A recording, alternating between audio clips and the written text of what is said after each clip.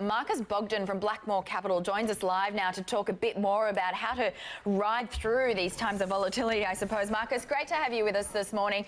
Talk us through how your funds are sort of positioned at the moment in volatile markets that we're seeing. Sure, good morning. Good to be here.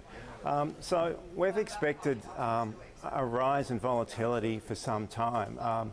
We'd positioned the portfolios earlier this year. We had elevated levels of cash running near our capacity levels. And we've progressively moved to companies which have got characteristics of greater earnings certainty, very strong positions in their industry sectors.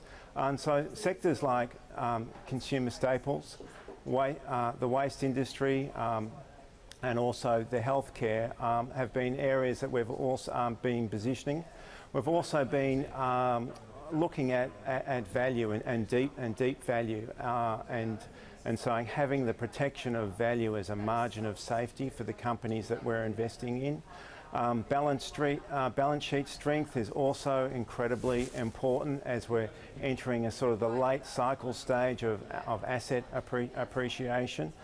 So they're sort of the key broad elements in the way that we've positioned the portfolio to give us some protection to the heightened level of volatility.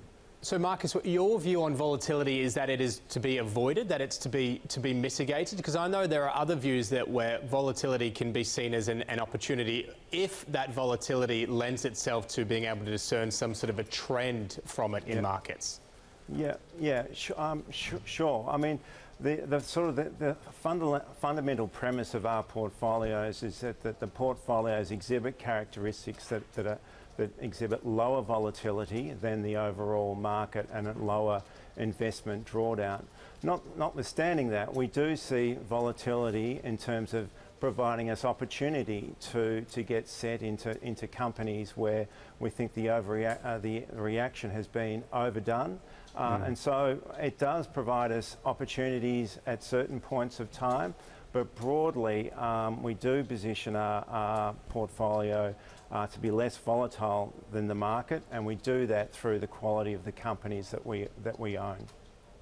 Hi Marcus, it's Nathan from Blue Ocean Equities. Good morning.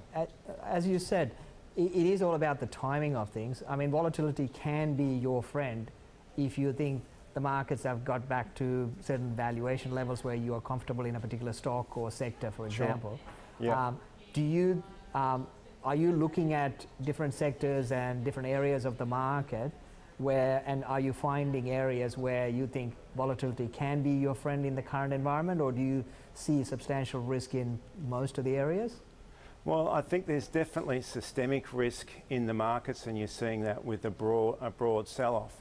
But we also are looking at particular sectors that are generally more stable and they've got greater earnings visibility. And so consumer staples is a very good example of that. And so currently the portfolios are overweight consumer staples. We've got a large position in Woolworths, a smaller position in Coles that has been demerged from Wesfarmers.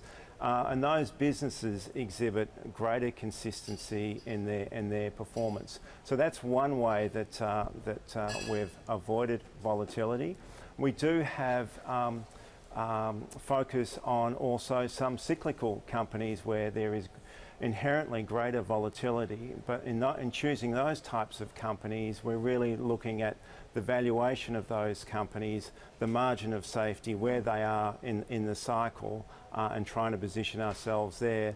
And also, incredibly important in those cyclical companies is that they have strong, robust balance sheets so that they can invest counter-cyclically through the cycle.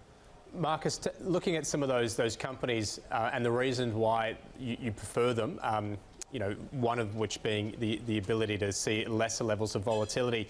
Yeah. Is there a worry that you're going to struggle to outperform because a lot of people in the market in this sort of environment are going to be thinking exactly the same thing? You know, the idea that I imagine obviously it's going to come down to price paid, but if everyone's thinking the same thing, how you generate that alpha? Sure. I think that's an incredibly important point. And what I would say to that is that we do offer broad spectrum in our portfolio in terms of we are looking at different sources of return, different sources of risk. And so currently we are weighted more heavily to those sectors like consumer staples, waste management, which are inherently less volatile businesses. But we've also got exposure to a range of cyclical companies. In particular, BHP is a strong weighting in the portfolio, and we're comfortable with that given where commodity prices are, where BHP is positioned in their particular markets, and the strength of their balance sheet and their ability to return capital. So it is a broad church approach, but then we overweight and underweight particular sectors depending on our current views. All right, Marcus Bogdan from Blackmore Capital. Do appreciate you joining us this morning. Thanks very much. Thank you.